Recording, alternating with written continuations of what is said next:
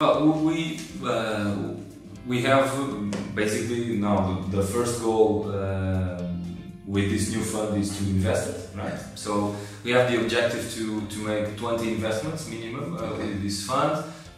We can do up to 500k tickets, first and tickets and follow-ons, and so we have 4 years or 5 years to invest. Okay, so that's the first area. The second one is, of course, work with and support our current portfolio,